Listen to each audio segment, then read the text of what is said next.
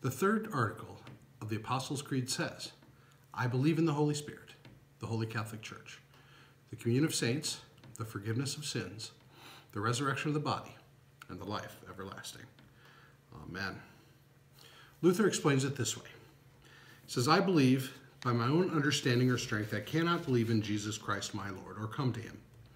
But instead, the Holy Spirit has called me through the gospel, enlightened me with his gifts, made me holy, and kept in the true faith, just as he calls, gathers, enlightens, and makes holy the whole Christian church on earth and keeps it with Jesus Christ in the one common true faith. Daily, in this Christian church, the Holy Spirit abundantly forgives all sins, mine and those of all believers. On the last day, the Holy Spirit will raise me and all the dead, and will give to me and all believers in Christ eternal life. This is most certainly true. Luther's explanation of the third article has always been one of my favorites. And I simply adore it when Luther writes, I cannot by my own reason or strength believe in Jesus Christ my Lord or come to him. But the Holy Spirit calls, gathers, enlightens me and the whole Christian church. So what Luther's saying and what we're confessing when we use the words of the Apostles' Creed is that calling one to belief, calling a human being to faith, is the work of the Holy Spirit.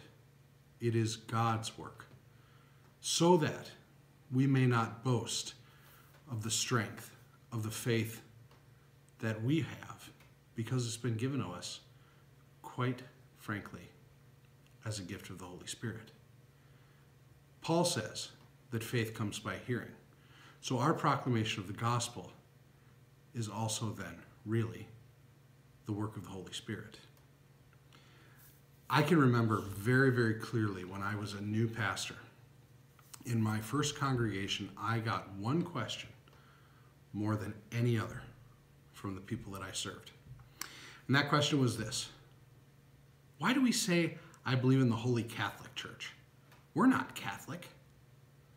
And while it is true that we are not Roman Catholic, we most assuredly are Catholic. In the Creed, the word Catholic has a small c, and it means, quite simply, universal. And that expression of the universal church is what we call the church militant and the church triumphant. The church militant is the church here on earth. The church triumphant is the church in heaven.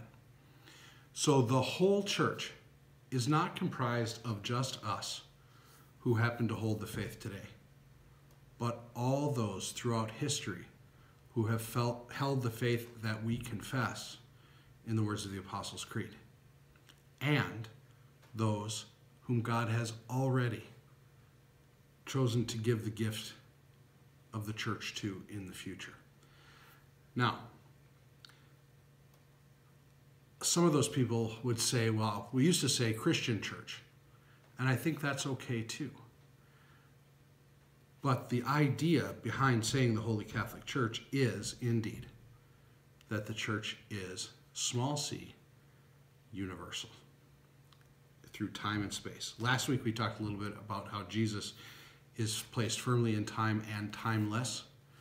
Well, so is the gift of the Holy Spirit in his church. So we become a part of the communion of saints, both living and dead. And that forgiveness of sins is not a one-time experience for us, but rather something that comes daily, because each of us need it daily. Nearly every church service we ever have here at Trinity begins with the brief order of confession and forgiveness. I'll talk a little bit more about that later. But the reason for that precisely is because we need both to speak those words of confession, but more especially to hear those words of forgiveness. Not just once a week on Sunday, but frankly every day of our lives, because God is in the business of forgiving sinners, calling them into communion with him and community with one another, to become a part of the one holy Catholic Church. Now, we also say in this article of the Apostles' Creed that we believe in the resurrection of the body and the life everlasting. As you heard me read just a few moments ago, Luther says, and we believe, that on the last day, the Holy Spirit will raise the dead and will give to me and all believers in Christ eternal life.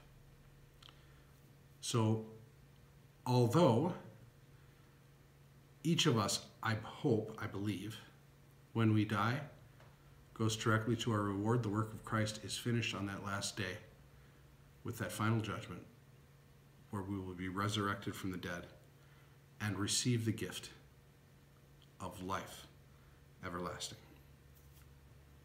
And how do we receive that gift? By faith.